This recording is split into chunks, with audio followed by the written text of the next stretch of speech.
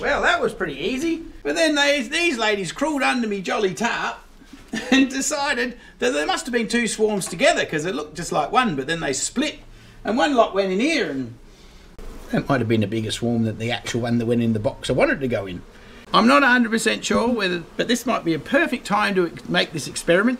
Hopefully in another episode we'll come back and we'll see whether they did migrate downstairs. What's the worst that can happen, I guess? They're not impressed, John. Well, there you go.